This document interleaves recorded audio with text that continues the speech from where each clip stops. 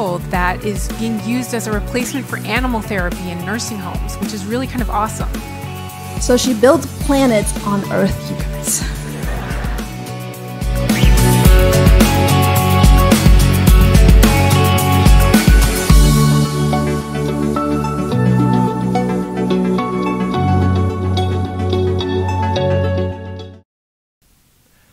Good evening, everyone, and welcome to our very special virtual celebration of Let's Never Talk About This Again.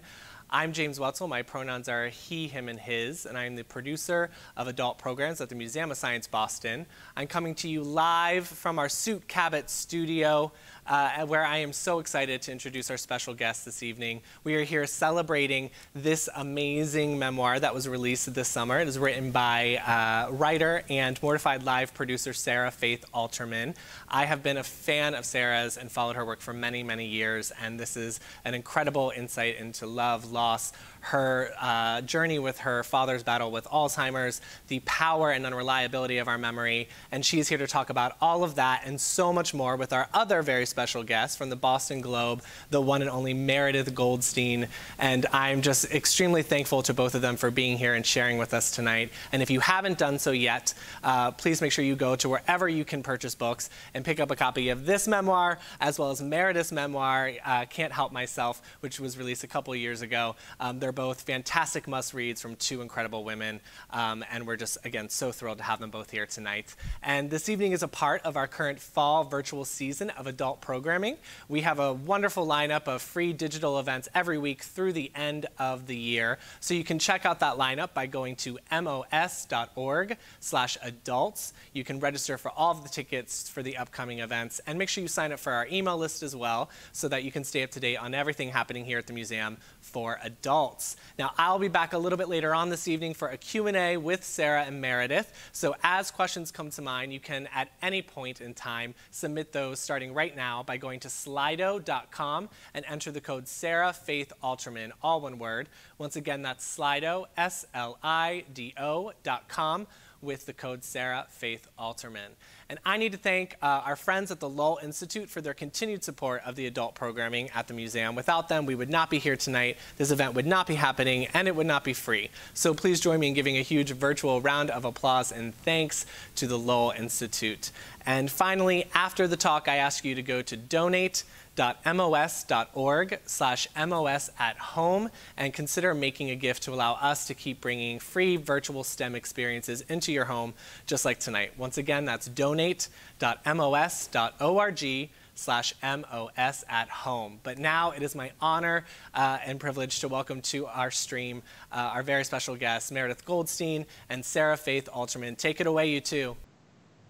Thank you so much. Thank you so much. I have to tell everyone I am Meredith Goldstein from the Globe. I'm so excited to be here with my close friend and one of my favorite writers in the entire world, Sara Faith Alterman. I just want to thank the Museum of Science to start. I was able to go over to the Museum of Science this week, my first visit, lockdown, and I found myself deeply grateful for the institution and the fact that it's there and the fact that it's still there. So supporting these incredible places that make our city our city. I think it's just so important. I think it's just so it was lovely to walk around in my mask and see that big dinosaur outside. Seeing my friend outside. Anyway, welcome Sara. And welcome all of you to this wonderful book event. I hope this is great counter-programming for a very stressful world right now. This is a hilarious book. It is a book about a family journey.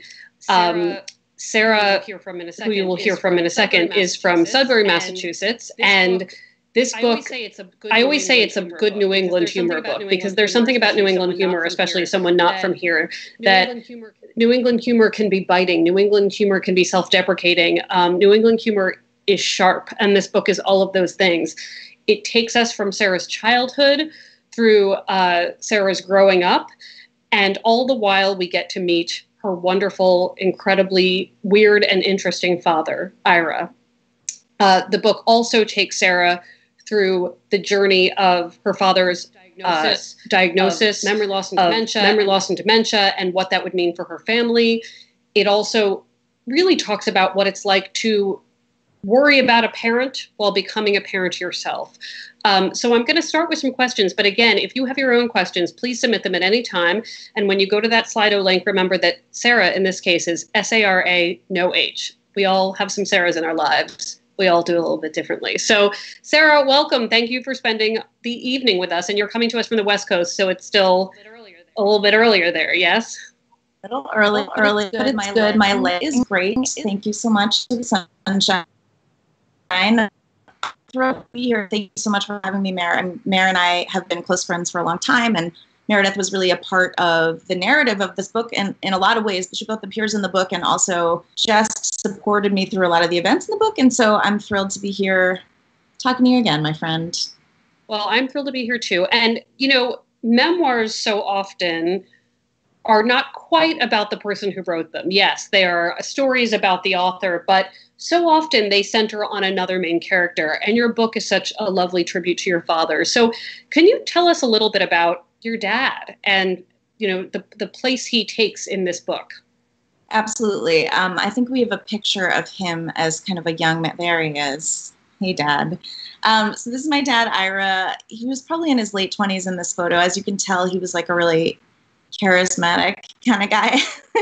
Based on that look on his face, he was really sweet and warm and hilarious, but also kind of introverted. He was born in Pennsylvania in 1945, and he actually went to BU, and he majored in communications. He really wanted to be a writer, but he ended up sort of working in publishing in production roles for a long time. So he was in production roles in local papers in Massachusetts, especially on the North Shore, for the first few years of his career. And then he ended up at Boston After Dark, which is the publication that evolved to the Boston Phoenix. He was there as a production manager for a few years, and he also did some writing. So we sort of have that in common, you know, being writers, loving words, and being charismatic, obviously, as you can tell. Importantly about my dad, he was really loving and giving and sweet and loved his kids, but he was also really strict. So we had a lot of rules, especially around movies and TV and music, just like the media that we were allowed to and weren't allowed to consume. He was really sensitive, especially about sex scenes or even kissing scenes, anything that was sort of physical. And so he had a habit of either lying to us about, you know, the movies that he and my mother were watching or TV shows, and telling us, oh, it's nothing, it's garbage, we weren't really watching. Or if a kissing scene or any sort of intimate scene came on, if it was a movie, he would stop the VCR. And if it was a TV show, he would either change the channel or sometimes unplug the TV if he couldn't get to it fast enough. So, you know, he wanted to keep his kids kind of as innocent as possible for as long as possible, if that makes sense. It does, but it of course cracks me up that we had this very opposite kind of childhood where I was allowed to watch anything and maybe too much, and you were so sheltered. I think there's some point in any person's life, whether it's when they're a teenager or older, where you realize, oh, my parent isn't just my mom or my dad. You're like, oh, they are their own person. They have their own history. They have their own secrets. And you learn something about them that they might not want you to know. And a really important part of this book is about a discovery you made about your father. And I would love for you to share that with everyone. Yeah. So because my parents, my dad in particular, were so strict and so much was off limits for us, my brother and I became very nosy. And we like to sort of sneak around the house and kind of see what kind of stuff we could find while my parents weren't paying attention, because we knew there was more salacious stuff in the world besides, like, you know, cartoon Disney movies. And so we had this room in my house that we called the duck room. It was, it had duck wallpaper and it had duck upholstery on the chairs and the couch. We had a little duck phone. It was kind of like a playful, innocent place. And I kept a lot of my own books there, and we kept all our movies there. So one day when my parents weren't paying attention, I decided to just sort of poke around the duck room, and we had these big built-in bookshelves at the back of the room. And so I climbed up there, as I did often. There was like a little platform you could climb on, and I was sort of looking around, and I found this sort of crammed together like pack of books that was on the very top shelf, sort of hidden in the corner.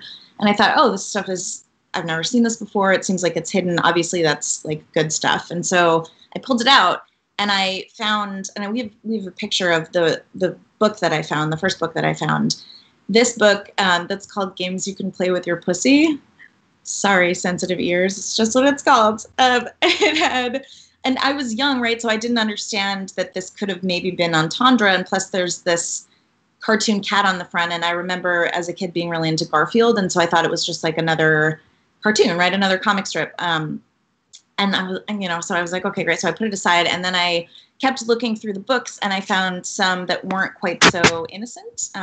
We have some more pictures. So the next book that I found is something called Sex Manual for People Over 30. And I didn't know what sex was, so I was confused. But again, it was those cartoons, so maybe it's for me. The next one that I found, How to Pick Up Men, again with the cartoons. I also found this next one, which is called The Jewish Sex Manual. And I was like, we're Jewish. Maybe I'm supposed to read this. I don't know. And then I found this next one, which was like unequivocally something I was not supposed to be looking at. And it was called Bridget's Sexual Fantasies.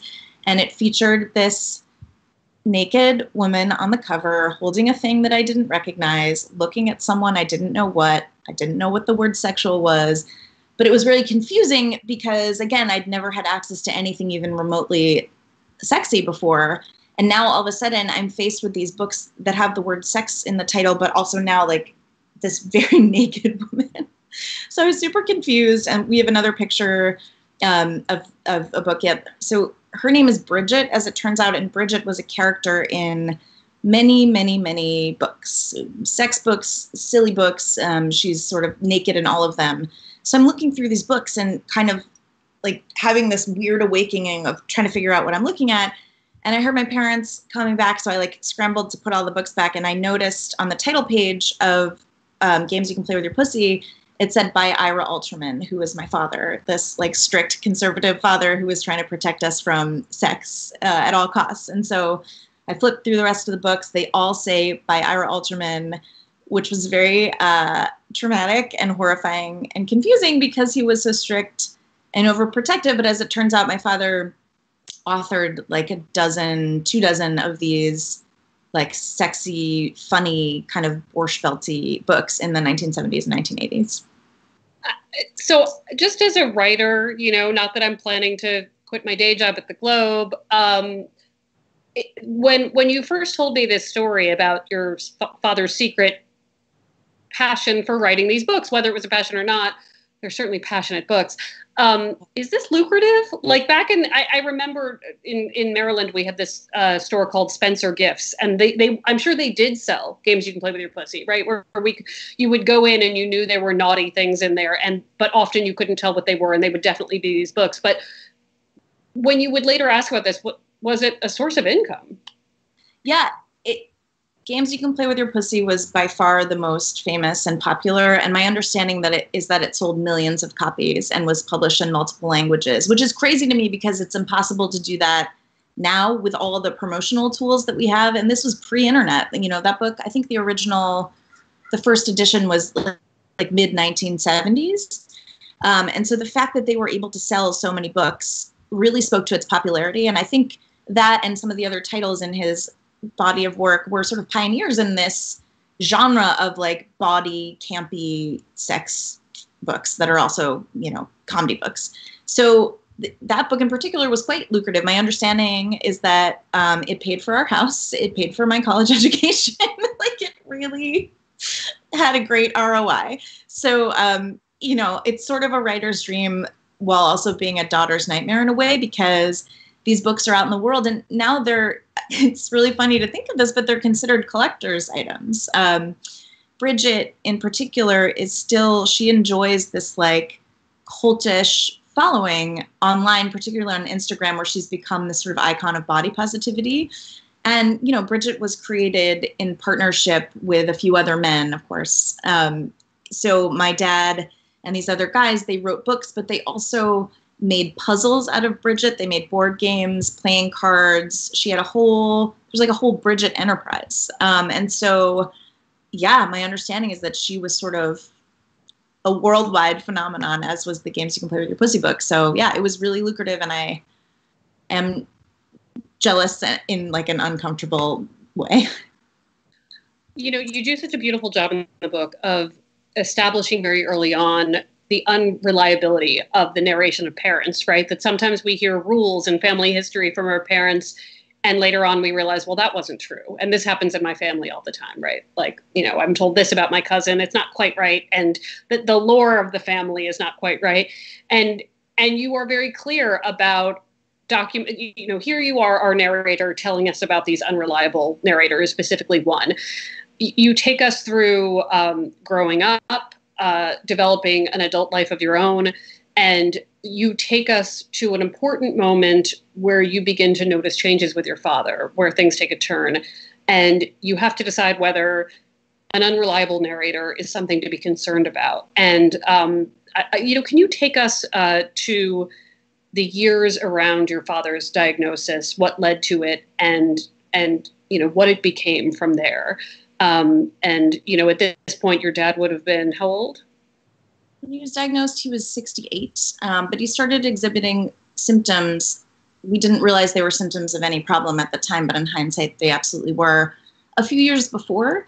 But as you mentioned, my father had always been kind of an unreliable narrator to me, because once I discovered this secret career of his, I knew that the sort of conservative, strict, vanilla facade that he had as a father was not the full picture of who he was. And of course, that's true of any parents. I have 2 children myself, and I'm definitely there's a mom side of me and there's a not mom side of me, and there are all sorts of nuances. So, I don't think it's specifically sinister that my dad had this kind of alternate personality, but, I knew that what my dad was showing me was not the full truth. And so as we all became older and as my dad started exhibiting symptoms, I kind of thought that he was just getting older. He started being a bad driver. He started kind of forgetting that we'd already talked about, I don't know, some subject. I'd tell him a story, he'd forget. It was new to him, right?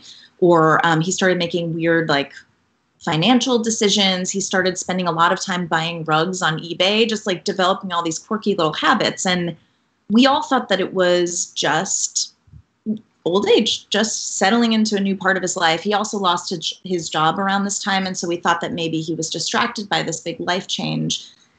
So we didn't necessarily think anything was wrong. And I also was undergoing a bunch of my own life changes. Right around the time when we started noticing what we now know to be symptoms, I changed jobs. I changed my career track. I got married. And I think we have a picture of my dad and I messing around with my wedding veil, which was a really fun moment. So I got married. I myself had been at the Boston Phoenix for a couple of years, which was another way in which I was like my dad. I was a staff writer, I was not good at it, but I was a staff writer there. I did some time on WFNX. It was a tumultuous way to live, and so I was sort of constantly evaluating my own life. And I ended up moving to San Francisco in this time as well, and changing focus. And so there was a lot going on for everybody. And then when my father actually was diagnosed in 2014, by that point I was working at a music company in San Francisco. I was newly pregnant. I was freaking out about being pregnant. And I got this email from my mom saying, hey, all that weird stuff we've been noticing about dad over the past couple of years, and wrote off as him just being a batty old man. He actually has been diagnosed with Alzheimer's disease. And so it all sort of fell into place at that point. Sort of, I didn't know very much about Alzheimer's, and I only really knew kind of the tropey stuff I'd seen in movies or on TV. Dad puts his pants on his head and, lives in the attic, or, there's this long, terrible goodbye, all these tropey things. So there was just a lot that culminated at once, which I think it didn't serve the situation to have gone into it already thinking that my dad couldn't be trusted to be honest about his life, because we just didn't, I couldn't believe that the things he was showing me or telling me were actually symptomatic of something wrong. I thought it was just dad trying to balance all the stuff he was, kind of being dishonest about, if that makes sense. It does. I mean, I remember when you told me the diagnosis as your friend, there was this immediate, I was afraid for my friend, right? I was worried for my friend.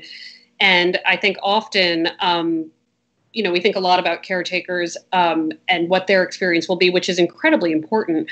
But I just want to mention here that the Museum of Science has a very unique connection to this kind of diagnosis and those living with dementia and taking care of people with Alzheimer's. And I had the pleasure of emailing back and forth with Sue Stossel, who's an educator at the museum, because I wanted to know, what is the Museum of Science's relationship to this science and what happens with memory. And, she told me that, this is in quotes, about 2 years ago, consultants from the Institute for Human-Centered Design and the Alzheimer's Association of Massachusetts and New Hampshire conducted a survey of exhibits and programs, spaces to assess how they work for visitors with dementia and their caregivers. And she talks about how basically there were all these recommendations made. And the thing I took away from that was that the Museum of Science is really dedicated to making sure people with this diagnosis are having great experiences and engaging with the world. And, I want to talk a little bit about post-diagnosis and, you're pregnant and living across the country, how did you find yourself connecting with someone where now you understand what's happening, that there is an understanding of a progression of disease, you're connecting with him in a different way, and it's no longer about unreliable narration. It's about, trying to connect as much as you can with your dad, knowing what's happening with him. I mean, how did it change your making memories with him and how you accessed him as a daughter, even from, states away? To be honest, it took a while to really start forging those connections with him in the wake of his diagnosis, because I was really scared. I didn't understand what was going to happen. I'm not proud of this, but I actually avoided him for a while. I would take his calls, but I would be standoffish. He would call me with questions about the computer, and it was like the same question that he asked me the day before, and I would get really annoyed and angry. And of course, I wasn't really annoyed and angry with him. I was annoyed and angry with the disease, but I didn't get that at the time. And so my mom, who was incredible throughout everything, offered me a wonderful opportunity to create memories with my dad, which was born from his desire to revisit his own memories while he still had them. And so she recommended that I take my dad on a road trip from where they lived in Massachusetts to where my father grew up, which is Percy, Pennsylvania. It's a really small town in Bucks County, like right in Amish country. And so, she talked about how my dad was really scared of losing his memories, not of us. Like, he was never afraid that he was going to forget who I was or forget my mother, but he was afraid that he was going to just start to lose stuff that had happened a really long time ago. And so I flew back to Boston, was pregnant. I flew back and I drove my dad out to Percy, and we spent a week. We met my uncle there, my father's younger brother. And we spent a week just driving around to places where they had strong, fond memories. So we went to their childhood home. We went to the baseball field where they used to play with their friends. Percy has a historic carousel in the center that's right next to this Dairy Queen that's been there forever. And so we went and hung out at the Dairy Queen, and we looked at the carousel, and we walked around we just made new memories in a place where my father already had very strong positive ones from when he was a little kid. And it was incredible. It was, in a way, I felt like I was intruding, because the two of them were off in their own little world talking about memories that I didn't share, people I didn't know. But it was wonderful to watch, because this, again, was another side of my dad that I hadn't really seen before, right? The side of being an older brother and wanting to talk about being a little kid, which he didn't do very much with me. So it was incredible. And to make new memories of my father while he was in the midst of trying to hold on to old ones was really beautiful.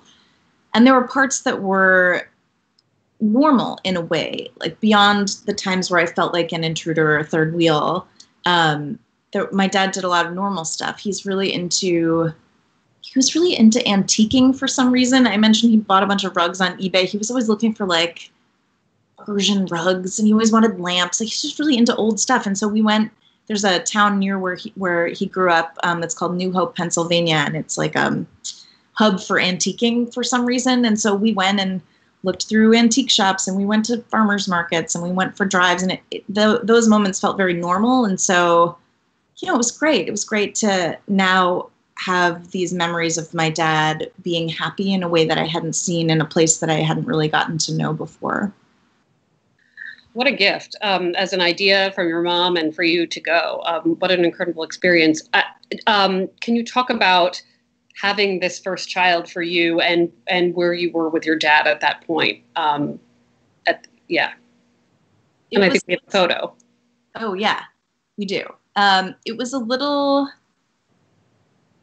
It was bittersweet. I was not, and I write about this in the book, I was not looking forward to becoming a mother for a lot of different reasons. I felt like being a mom sort of put a punctuation mark on everything you had done up until that point. You know, I would have to sacrifice the things that I like to do and maybe sacrifice or at least compromise a career. My body would change. All these things, I was not excited about it. But my father, on the other hand, was very excited about becoming a grandfather, and he talked about it all the time, which sounds very sweet, but my father was already a grandfather.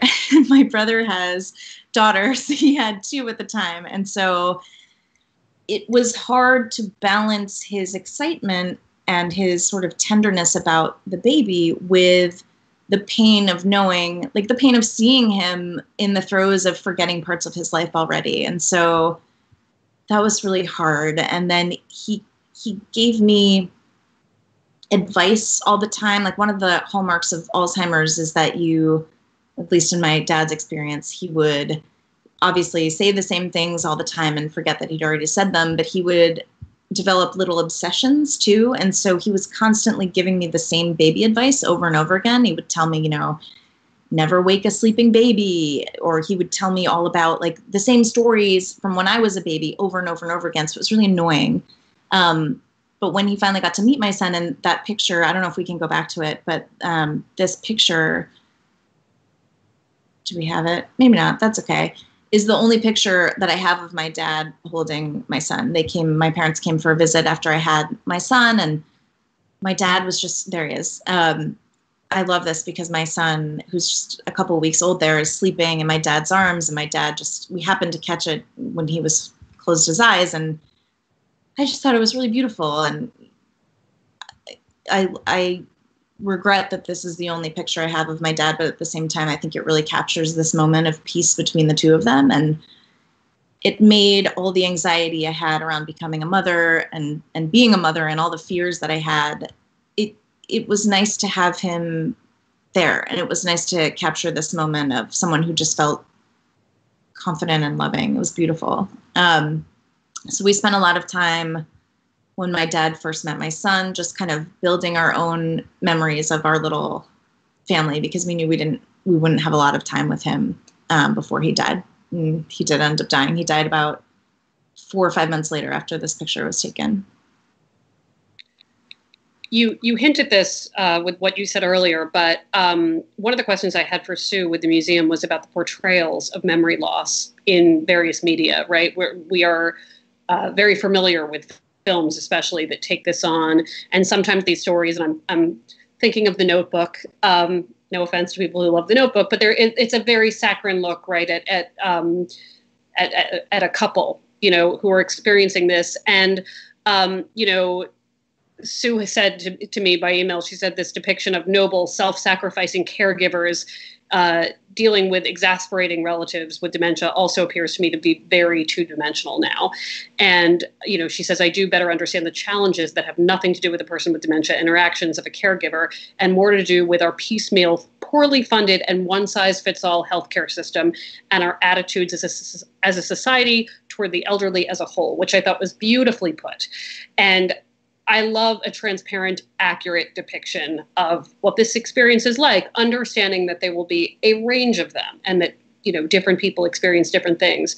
When you were putting together this book and decided, I'm a writer, I can write this memoir, and I can tell the story of this lived experience with me and with my father, how did you decide what pieces to take from, you know, what narratives would be public, what you would keep to yourself, and how honest to be about that caregiving experience, no matter how ugly it looks, because sometimes it does, and sometimes it doesn't look like The Notebook, where everybody gets to feel okay about all of these things.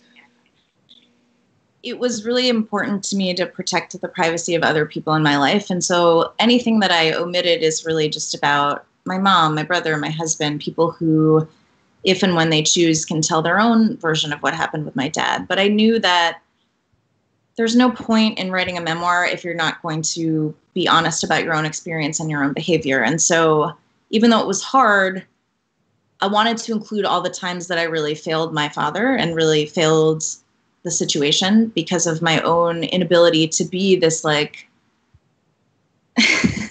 patient, kind, loving, sacrificing like I'm not that person.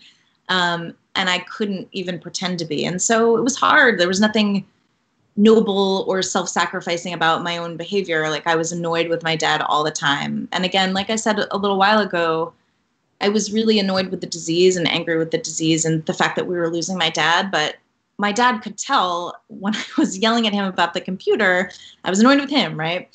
He had like all kinds of weird, gross habits. Like he would chew gum all the time and then he would forget he was chewing gum. So he'd put another piece in and then he'd have to like take it out and ball it up in a little piece of paper and he'd throw he just did a lot of gross, irritating stuff. And I'm not proud of how I handled that. I think that in a movie, it might be, the caregiver might be painted as like this completely selfless, like angel person, floats in, takes care of everybody. And it would have been easy to write myself that way. Although not really, because there's people like you who would have been like, I don't remember you being like that. I remember you being kind of an asshole. But I wanted to be honest about being kind of an asshole because I haven't seen a lot of books or depictions of people who are experiencing either caregiving or, the disease of Alzheimer's. I haven't seen a lot of warts and all stuff that isn't very melodramatic. And so I felt like I wanted to show the warts. And that thing about what she said about healthcare, I mean, I could talk about this forever, but my parents were on Medicare at the time, and my father had a very limited access to care simply because of the limited access that Medicare gave to him. And so he had a bunch of small medical conditions in addition to Alzheimer's disease. He had kidney stones, he had gallbladder problems. I write about this in the book, so I'm not betraying his privacy in this regard. We couldn't afford a proper memory care facility for him. And so the care that we ended up getting resulted from a domino effect of other medical problems. So he had a gallbladder problem and he needed to have his gallbladder out. And so that experience, even though it's minor surgery kind of in and out for you or I would be sort of not a big deal, for him, it triggered a series of Alzheimer's events. So they sent him home with a catheter. He would wake up and see like these tubes coming out of his body and he would forget what was going on. So he would pull them out himself. And then my mom would have to calm him down and he would sort of go into a frenzy. He would lose his mind. And so she'd have to bring him back to the hospital. They'd put the catheter back in. This just went on and on. And so finally my mom got him admitted to a medical rehab facility where they took great care of him, but were very clear that they weren't a long-term care facility. They could only keep my dad as long as he needed skilled care or whatever fell under Medicare as skilled care. And so there was a lot of anxiety the months that he was there, just figuring out dad can't come home. Where are we going to put him? We can't afford a memory care, like a fancy memory care facility. Any facilities that will accept Medicare or Medicaid, which we applied for as well, they're full. They have crazy long waiting lists. One facility, the shortest waiting list was 1.5 years. And I thought, what are we going to do with my Alzheimer's patient father for 1.5 years? And so we ended up, thankfully, I guess, right before my dad was going to be discharged from this facility, he contracted MRSA because he kept pulling his catheter out again. And so we took him to the ER and they punted him back to the medical rehab facility. So it was like lucky that he got MRSA because he was able to finally be in the same care place until he died. And it's just, there's something like so perverse and messed up by the fact that he could only get care for the major medical needs that he had because he had a series of little infections that, technically required a nurse to be around. So I can go on about this forever, but that really strikes a chord of me because just watching someone that you love suffer is horrible enough. And then to know that you can't find the appropriate medical care simply because you can't pay out of pocket is excruciating. It's excruciating for everyone who suffers this, right? And so particularly with Alzheimer's, when you have a patient who doesn't really understand what's going on, and you have family who wants desperately to take care of him, but just can't. We couldn't do it in a way that would have kept him safe. So my tangent, I will stop there, but her talking about the ability and accessibility of medical care just really strikes a chord with me here. And especially right now in the world we're living in. I want to ask, some authors don't love to read, but I love hearing authors read. Would you read a small passage for us? Because I think that would be a delight. Would I? I have it ready to go. Hey! I knew she was going to ask. I wanted to pick some passages that relate to each other. The theme of this whole conversation is memory, and obviously pulling from a book about Alzheimer's, there's a lot to write about, but there's a specific memory that comes up in the book a few times, which I will read, so I won't explain too much of it, but the first instance of this memory comes in the passage I wrote about that trip I spoke of, where I took my father and my uncle to Percy for this, what I called the hometown nostalgia send-off tour. So I'm going to just pick right up in there, and hopefully no one's confused. I can't hear or see you anyway, so you can scream it into the void and I won't be able to help. Sorry. Okay. Did we order yet? It was the 5th time my father had asked this question over brunch at a restaurant that billed itself as a fusion of flavors and cultural ideology. He was dipping the sleeve of his muck-colored field jacket into a ramekin of Creole aioli, and he had a shred of pulled pork in his beard. A few weeks ago, I would have rolled my eyes at his ridiculous dad joke. Very funny, Dad. Yes, we ordered. Ha ha. But my father wasn't joking. Look down, Dad, I said, trying to stay calm, but really, really feeling pushed to the limits of my patience. Look down at your plate. I didn't say fucking plate, but everyone knew that's what I meant. My Uncle Jay put his hand gently on my dad's arm. You've been enjoying your lunch, he said. It's right there. Dad blinked a few times and looked down. Oh, he said, and you could smell the gears grinding as he remembered that we were halfway through a meal. He dipped a cold fry into ketchup and tried to be Joe Cool casual about taking a bite, but his hands were shaking. For nearly an hour, he'd been taking bird-like nibbles of his food whenever he remembered that he had food in front of him. Unlike me, our waitress was an angel of patience. Her name was Peaches. Brunch was in historic New Hope, once a hub of American industry and now a tourist town on the banks of the Delaware River, about 7 miles north of George Washington's legendary crossing and not far from Amish country. Save room for dessert? Peaches asked when she came by to clear plates. No thanks, I said, at the same time that Dad said, dessert, and gave her 2 thumbs up. You remember the year I worked for Max Brenner? He asked Jay. Who? I asked. The chocolate company. There's one on Boylston Street. Oh yeah, I thought. Max Brenner is a chain of dessert restaurants that describes itself as a chocolate sensory immersion that encourages you to open your mind about how you connect with chocolate. That is verbatim what I took from their website.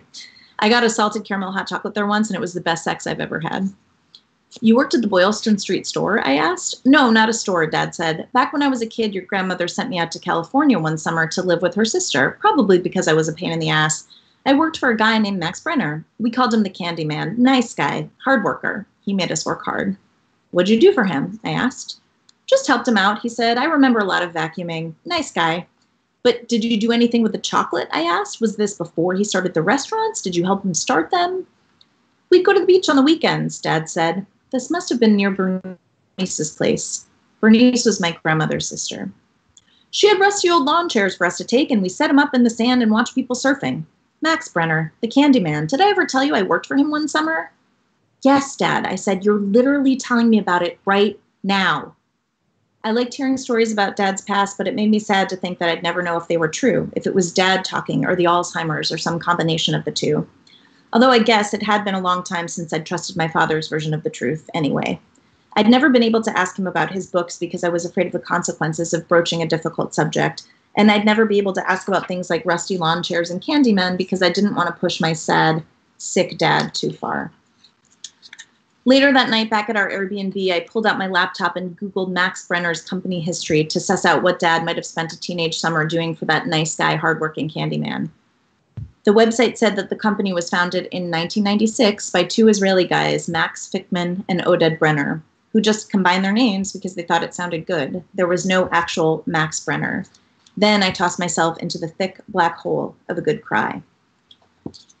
So I'm going to bridge that passage with a passage that comes much later in the book, but I wanted to mention that it's a good example of how I began to approach my father's own memories and recollections and stories once I knew that he was an unreliable narrator, not only because he'd never shown me that sort of sexy side of him, but because Alzheimer's was in the driver's seat by that point. And when he died, I spent a lot of time wondering how much of what he had told me over the course of his life had been true and what had been a manufactured story to protect me, or later what had been the Alzheimer's manufacturing stuff in his brain. But there became a point where I was really intent on investigating him, and I think I just felt closer to him by trying to suss out the truth of his life. And so I asked my mom to send me artifacts from his life, anything she had, just stuff that I could really dive into to kind of get to know my dad posthumously. So this picks up much, much later after he died in 2015. Sometimes Mom sends me boxes of dad memorabilia as presents, stuff I've never seen before. Photos from his teenage days, his bachelor days, his early married days, elementary school report cards and vaccination records, his first and maybe only passport. A few months ago, she sent a box of letters that Dad had written to his parents from college, and they're so candid and funny, with none of the censorship that he practiced with his own kids for propriety's sake. This one's from October 1st, 1963. Dear Mom and Dad, God, God, and down through the major prophets of Israel, Jesus Christ, the disciples, some Christian martyrs, and Desi Arnaz. You can't, don't, will never, can't even hope to know what your little care package that you sent to me has meant to your son's ill-used stomach. My digestive juices kiss your insteps. May 1,000 gift-bearing camels alight on your front lawn, although undoubtedly you would be fined quite heavily by the sanitation department. Not a morbid report, except I don't know what the hell is going on in math. Love, Ira. Some days I lose myself in these paper time machines. I miss him so much, not Alzheimer's dad or sex on the brain dad, but the cheddar sharp cheese ball who couldn't resist a pun. I miss this carefree and hammy version of him too, if you can miss someone you never got to know. I feel a little like I'm investigating my father by poking around through his stuff, just like I did when I was a little kid rifling through the bookshelves, but this time there's no threat of getting caught. The letter that stopped me slack-jawed in my tracks, though, is typed on formal stationery with this return address: Max Brenner, 110 South La Brea Avenue, Los Angeles, California. Max Brenner, the fictional Candyman Dad insisted he worked for, whom I'd fact-checked and dismissed as a delusion. This letter is undated, and it reads, Dear Mom et al. Help, I am captive in a candy house. Not physically bound, oh no, rather I am held by my position, bound by my intelligence. Allow me to explain, or perhaps you could explain to me. Max tells me what a lucky person I am, that I'm so smart that I don't deserve to be a mere laborer. Therefore, kindly, Mr. Brenner has made me part of management. Doesn't that sound fine? Only there's one small factor which takes away from the enchantment. Max has gently broken the news to me that the management has no hours. Therefore, I still work for the same paltry, in parentheses, poultry, i.e. chicken feed, wage. My hours have doubled. Tell me, Mom, is the status really worth it? Well, how the hell is everybody back there in Percy, PA? I'm fine. Christ knows that I have to be. This has been a very educational summer. For instance, just the other night, Mr. Brenner introduced me to an old and honored American institution, of which I was previously innocent. I believe Max called it shooting craps. It was very interesting. Boy, I sure made Mr. Brenner happy. He said that now he doesn't have to pay me for a month. I wonder what he meant. What the hell, I might as well end this letter and send it already. Hello to everybody. Love, Ira. A captive in a candy house. When my father told the story in New Hope and I'd fact-checked and written him off as an unreliable narrator, had that been Dad, my dad, breaking through the dementia? Even pre-dementia Dad was an unreliable narrator, but if Dad had been telling the truth in that moment about this story and I could verify it, then maybe it would mean, I don't know what it would mean, but it would just make me feel good. I found the contact info for Max Brenner's marketing department and I sent them this email. Hi there. This will sound strange, but my late father insisted that he worked for the Candyman Max Brenner in the early 1960s. I looked at your company history, and your site says that the company was founded in Israel in the 1990s, and that it's a made-up name. I didn't believe him. And then after he died, we found a bunch of old letters from him to his mother, including one typewritten on Max Brenner stationery, and it's clearly very old paper and type. It mentions working for a candy company, etc., and how nice Mr. Brenner was. The return address was on La Brea Ave in Los Angeles. I'm writing to you for no other reason than my own curiosity. I'm dying to know if this is just a weird and very specific coincidence or if there's more to this Max Brenner story. I would very much appreciate any response. I'm fascinated by this family mystery. Thanks for reading, Sarah. The very next morning, I got this email. Hello, Sarah. Wow, that is a crazy story, and I completely understand the burning curiosity. Based on what you mentioned, I believe this is just a crazy coincidence. Anything in the 60s would be before any of our original guys started in the business, even if we only look at their ages. The name Max Brenner is actually a combination name of the two founding partners, Max Fickman and Oded Brenner. I hope this helps close the mystery book, Max Brenner International, 265th Avenue, New York, New York. So such a great story. I wanted to share those passages because I think it's a great example of just how discombobulated I became about memory throughout this whole thing. I couldn't trust what my dad was saying. As soon as he told me something, because I'd been conditioned to never believe him even from a young age, I would fact check it. And then after I'd written him off as just being like a batty old Alzheimer's patient, I get this letter from my mom that showed that he was actually telling the truth. And whether or not he conflated his memory of the Max Brenner he worked with his knowledge and love of the chocolate restaurant, I don't know. And I can't speak to that. And for a while after he died, it really drove me crazy. I sort of went down the rabbit hole of trying to investigate him. And I ultimately had to land on the understanding that I can't reconcile like what I knew to be true with, what my father thought was true or told me was true. And so the Max Brenner thing, though, for some reason, it just brought me a lot of peace because I thought, okay, I can just accept and enjoy and keep safe the truth that my father knew about the world and put forth. And I don't need to investigate it. I don't need to try and prove that he was right or wrong. Like I can just enjoy that, this old sick man sat in a restaurant eating pulled pork and sharing stories with his daughter and his brother. So that's why I wanted to share that with you. And plus, a lot of what I talked about, how I was a major asshole when he was just trying to survive. And so warts and all, man. Warts and all. I know we're running out of time. There are just two more things I want to get through.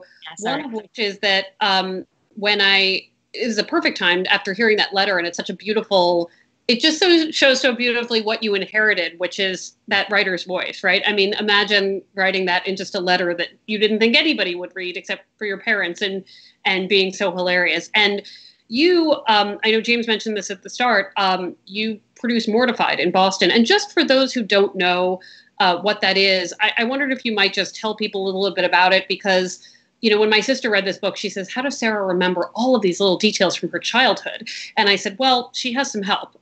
She has some records. So can you talk about that a little bit? Yeah, Mortified is what we call a comic excavation of the strange things that we created as kids. It is a comedy show. There are live stage shows, including one in Boston.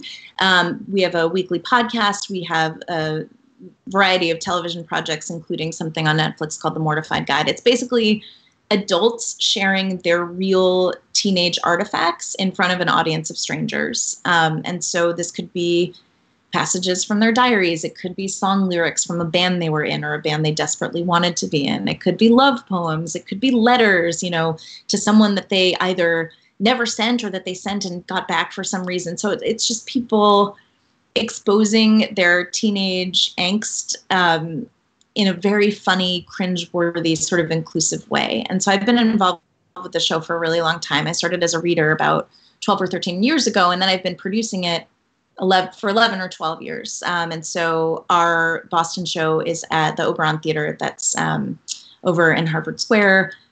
It's a really fun excavation of teen angst. And so part of my job is to work with people to go through their teenage materials to try and find interesting stories. And so I've read a lot of teenage diaries and I kept my own. And so I just have this like bizarre, unique training in sifting through memories from childhood and the teen years to try and coax out interesting threads and stuff that speaks to the adults that people became. So that was like good training for writing a memoir, I guess, about my own childhood. And one thing that I've learned from my work with Mortified is that when you're a teenager or just a diary writer, in general, you tend to be the most honest, right? Because you're just writing for yourself. You're not trying to create something for an audience, even though ironically it goes up in front of an audience eventually. But you're just documenting your memories in the purest form.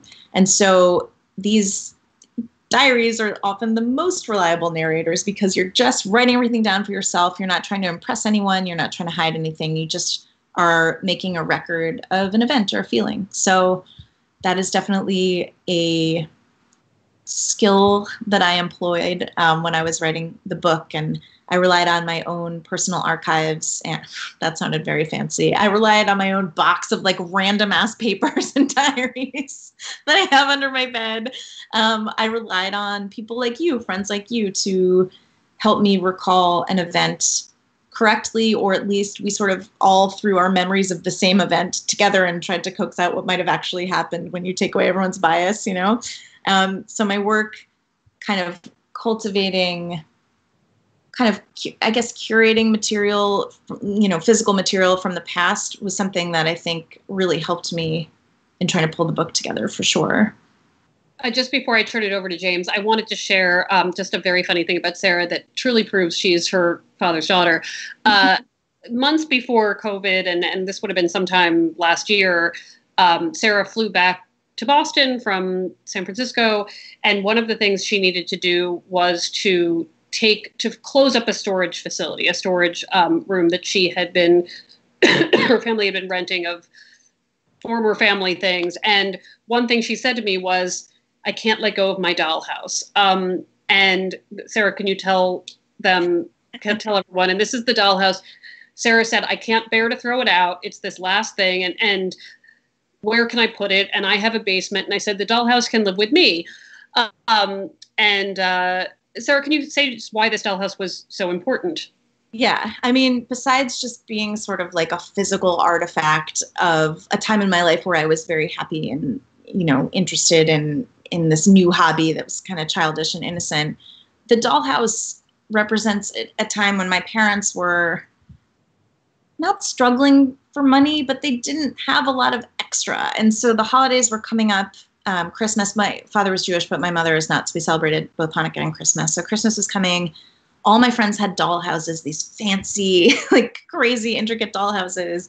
And I wanted one so badly.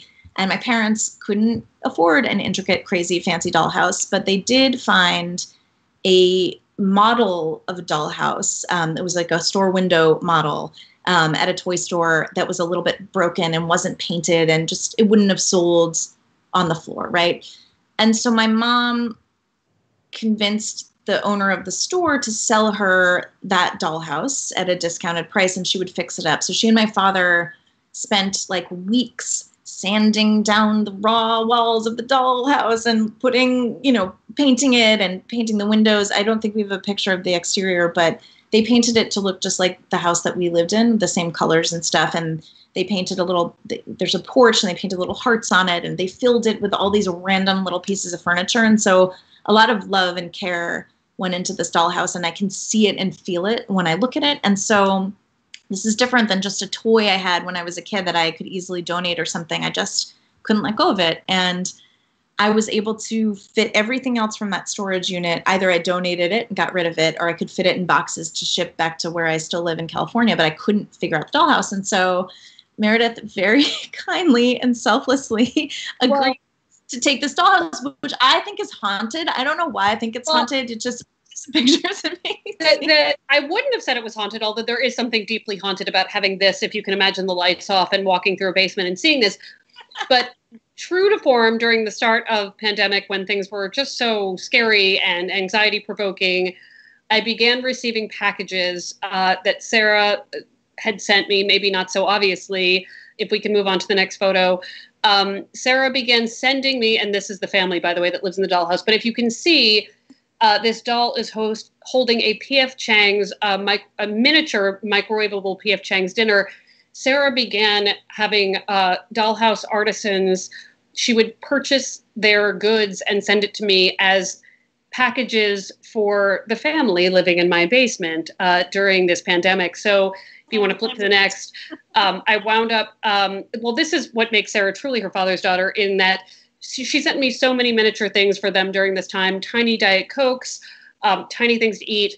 But she also sent me 2 sex books. And just to give you a sense of what dollhouse miniature erotica and sex guides look like, and that just for scale, I put my earbuds next to it.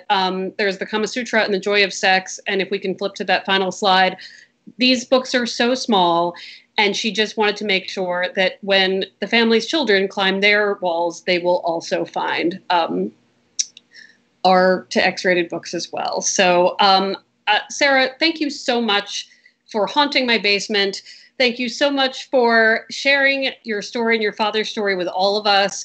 This is just such a human book about, 2 generations and to some extent 3 generations of a family that loves each other very much and wants to record each other's memories and has a great way of telling family stories. So I highly recommend this book as a gift. It's great for new parents. It's great for parents. It's great for everybody. It's got a really fun cover that is pink. And thank you all for coming here tonight. This is such a wonderful, we can't see you, but we feel your presence and we feel the museum's presence. James, would you like to come back and join us?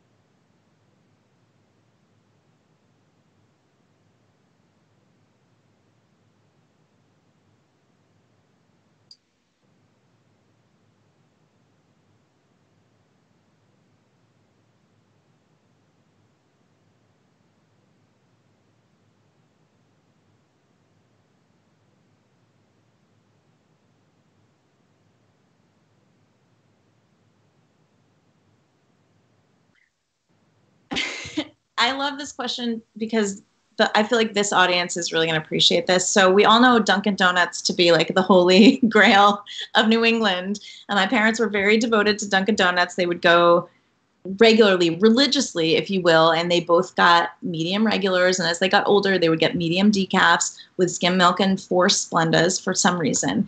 So my father began to fixate on Dunkin' Donuts in a way that was unhealthy, even for my parents who had this daily ritual of going to get coffee. And so he started to give directions to places like in relation to where Dunkin' Donuts was. It'd be like, oh, drive up until you see Dunkin' Donuts and then drive for another like 2 songs on the radio and then you'll take a left, which was crazy. He started to want to go to Dunkin' Donuts even when we'd already been. So for example, when I drove out to Percy with him, we took, I can't remember exactly what roads we took, but we took highways, small highways, especially through Connecticut and New York. And we would see rest stop signs for Dunkin' Donuts. And every single time we would walk, we would see one. He would go, oh, Dunkin' Donuts. Oh, let's go get a coffee, Dunkin' Donuts. And he'd forget that we had like piles of coffee already in the car. And so obviously that was post-diagnosis, but pre-diagnosis, it was this like increasing focus on things that we knew him to love already that he just could not get enough of. And obviously Dunks is like, you can't get enough of it anyway. But that to me, in hindsight, was one of these early symptoms of something not being quite right, was his kind of dialing up the volume on things that he already loved, but now just needed in his life and kind of became the center of his world. I'm glad it was Dunkin' Donuts. I feel like that's relatable to me.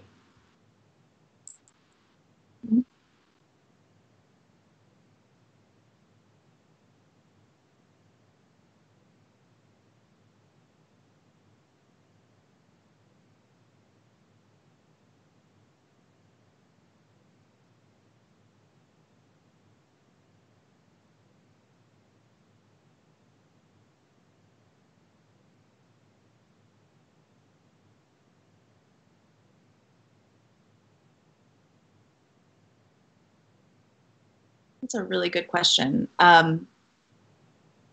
Very much is the answer. My dad, having been very careful with the side of himself that he showed to us as kids and with the part of the world that he exposed us to, ultimately did not serve me in the way that I think he wanted it to, because obviously, eventually I discovered material that showed him to be kind of a hypocrite, but also it set up this dynamic between the two of us wherein I never knew if he was telling me the truth or not. And so I have, as I mentioned, 2 young children. I have a 5-year-old boy and an 18-month-old boy. With the 18-month-old, this isn't as much of an issue, but my 5-year-old is a very curious, dramatic kid who just constantly wants to be, talking about whatever he kind of overhears. He'll see something on TV. He's got a million questions. And so my husband and I are talking about how we handle sensitive material with him, right? How do we handle sex? How do we handle body stuff? It might seem early to be thinking about that for a 5-year-old, but he's been asking about his body parts for a couple of years now. And so where we landed is we don't want to do what my parents did, which is to just like, la, la, la, la, la, when anything was difficult, or kind of like, oh, create a diversion. What's that over there? Don't look at the kissing scene on the TV. And so we're constantly trying to figure out, okay, how do we answer his questions in what is an age-appropriate way while giving him real information? And so it's just a constant like workshopping of how we deliver real, complete information to our kids, but without doing it in a way that's going to create more questions and confusion. That's the main thing for sure.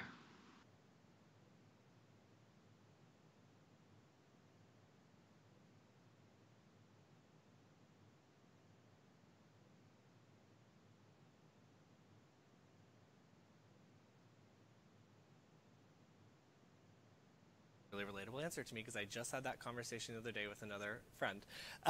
So I'm going to jump to a question for both of you, and Meredith, let's have you start. Now that, because Meredith, you published, like we had mentioned earlier, your own memoir a couple years ago. Now that your families have had the chance to read the book, are there memories included that they remember differently? My sister is probably the largest character in the memoir besides myself. And, to like Sarah, I was exploring the loss of a parent, and, my mom died of cancer in 2013. And so a lot of it is leading up to that, and also about writing an advice column for the Globe while trying to be a good caregiver. I would say I interviewed family and friends so often in working on the memoir that by the time it came out, they did remember it that way. In fact, it was my ex-boyfriend who was helpful about remembering some of the things I said after getting dumped. So I had remembered being quite poised, and or at least I had not remembered all of the ways I had truly acted out. And he was the one who said to me while I worked on the book, remember that you said to me that you were so upset about our breakup that you wouldn't be able to go back to a Cheesecake Factory because I had ruined it for you. And those who know me know I love going to the Cheesecake Factory. In fact, when this whole COVID nightmare is over, I'm going to march straight into a Cheesecake Factory. But apparently I screamed this at him in the Globe parking lot. Now I can't go to the Cheesecake Factory because it's tainted with the memory of our love. I had deleted this from my brain because it makes literally no sense whatsoever, but thank goodness he remembered it, because it's great for a book. So it's not so much that when they read it, they felt differently. It was more all of the contributions my loving family and friends and even an ex-boyfriend made when I was preparing to write it. So by the time they read it, it wasn't so much of a surprise. I'm obsessed with that story as well. Sarah, how about you? I thought you were very poised, I should say. So I don't want you to yourself. Mary and I have been through a lot together. I spent a lot of time before I actually sat down to write the book collecting memories, because I was afraid of getting it wrong. Part of the reason why I was a bad journalist is because I got a lot wrong, because I wasn't paying too much attention to detail. And so I really wanted to drill down into, especially when I was writing about people who were still alive. You talk about having characters in books, but my mother is very much alive. It's very honor their stories as well. So I did a lot of kind of background, talking to them. Hey, I remember this story this way. Let me take your temperature on that. And so what made it into the final draft of the book is sort of like, was vetted and pre-approved by everybody. the final draft before it went to print, I sent to my mom again, and I said, hey, can you just triple, quadruple check that I got it all right? And there were a few details that I don't want to say argued over, but we sort of had a conversation about, where I did sort of a dick move where she remembered something one way, and I was like, I have this email that, exchange that we had in 2015, and look at what it says. Haha, you're wrong, which felt bad. But I would say I was very careful to fact check everything before it went into the book. And Meredith was a great source of fact checking herself. And you even provided memories, kind of like how your ex provided you that fantastic Cheesecake Factory memory. There was a point where I was really obsessing over, after my father was diagnosed, because I lived on the West Coast, where was I going to live? Where were my parents going to live? They needed to downsize. Where could we afford to buy a house that would be near them? And so I was constantly like mentally going through towns, and I'd be looking through real estate websites. And I remember Meredith and I went to see the final Twilight movie together, the second half of Breaking Dawn, right? You know better than I do. And you'd already seen it like 3 or 4 times, and it had been out for so long that it was only playing in like late run theaters. And so there was this tiny theater. I can't remember the name of the town, somewhere. Exists. I think we went to a magical place in Massachusetts. I can never think of the name of town again, but it was a drive from Boston. It just disappeared, right? After we saw the movie. I remember. Yeah. I did not remember. It had a cinema pub. It was a cinema and restaurant kind of in one.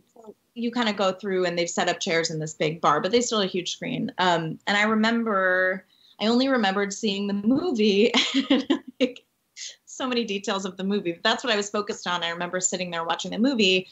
And as I was writing the book, I said, oh, Mara, remember that time we went to see Breaking Dawn? I just kind of said it offhand. And she said, yeah, remember how obsessed you were with that town, and how you thought your parents really liked that movie theater, and how you wanted to drive around different neighborhoods to look at houses. And I was like, I do not remember that, right?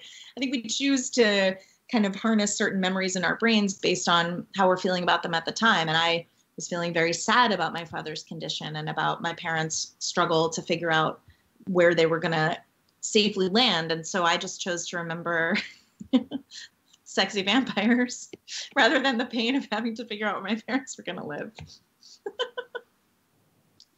So that's actually a perfect segue into this next question. I think one of the things that made tonight so special is the obvious dear friendship between the two of you. And so do you have any advice for how to best support a friend through parental illness, since you both experienced that with each other? I lost you guys for a second. Are you there? No, I also Can you hear me now? Oh, now I can. Here we go. All right, I'll ask it one more time. Vampires for a while if you need us to fill time. Yeah, the vampires, it stunned me. I got too excited thinking about Edward Cullen. So I was saying your friendship is so inspiring, and that's one of the things that made tonight, I think, very special, is how obvious you value each other as friends. Do you have any advice for how to best support a friend through parental illness? I think I couldn't quite hear, but I see that in the captions it talks about there was a question about supporting friends during all of this. Am I getting that right? Just go with it. You give great advice. It's literally your job. Well, I think if that is the question, and I apologize if it wasn't, because I think we're having some sound issues, I was losing my mother from, which I did not know. My mother was being treated for cancer from 2008 or 2009 or so through 2013. And Sarah was this incredible support system. And then it was not long.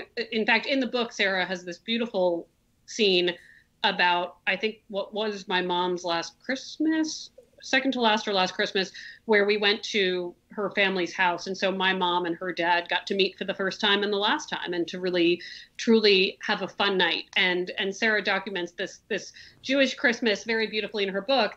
But I think Sarah and I are both record keepers to some extent. So, when she was supporting me, it was not just supporting me as a friend, but also helping me remember, to speak to tonight's theme.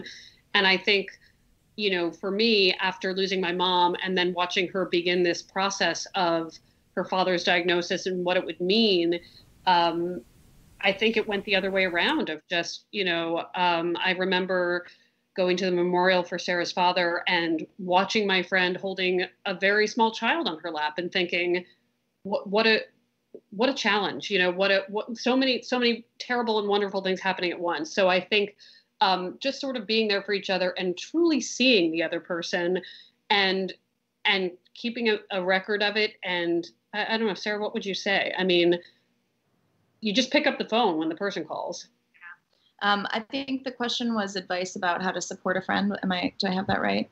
Yeah, I believe so. Like going through the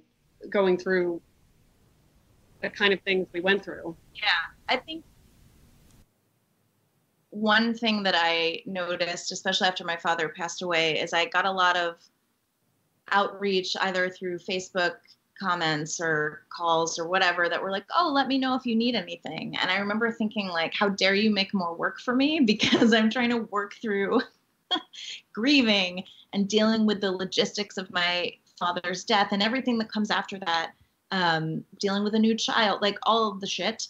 And I remember thinking, like, all these people are making more work for me. And so my advice to someone who's trying to support a friend is help them in the way that they want to be helped, right? Don't say, oh, if you need something, let me know. Make specific offers. Can I get you groceries? Do you want to talk on the phone later so that you can cry?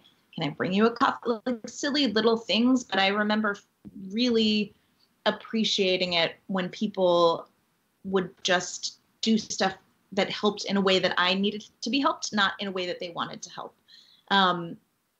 Another thing I remember is, or I would advise, I guess, is I tend to be a fixer. That's a personality trait and I think flaw of mine.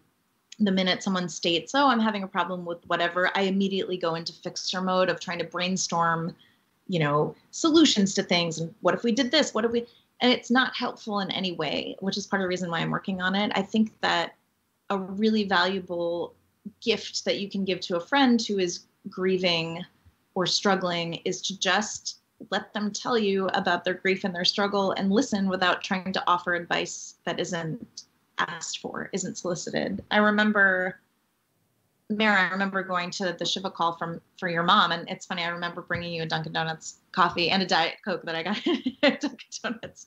And I remember needed. And, I don't want to invade your privacy publicly, but I remember hugging you even though you're not a hugger. And I remember just seeing the people who were being helpful in the ways that were helpful and the people who were just trying to get you to like entertain them or, be the guide, set the example for what the day was supposed to feel like. And I remember really liking the people that were actually helpful and really feeling angry at the people who just seemed to be needing stuff from you, even if it was just, oh, direct me to what I can do for you. I hope that answers the question. I'm unclear if I was answering. Totally did. Can you hear me now? Yeah. Great. You both did. You read my lips and the captioning perfectly. So I think that's a really special place to end this conversation. I thank you both so much. I hope one day we can all be together. Maybe we'll meet at a Cheesecake Factory and we can have you here at the museum. You have to bring astronaut ice cream from the museum gift store. Yeah, we can make that happen for sure. And Sarah, we'll send you some for the little ones too. But we thank you both again, and thank you once again to the Lowell Institute for making tonight possible, and to all of you watching out there. We hope you will continue to join us all fall long. Until then, stay safe and stay healthy. Good night, everyone.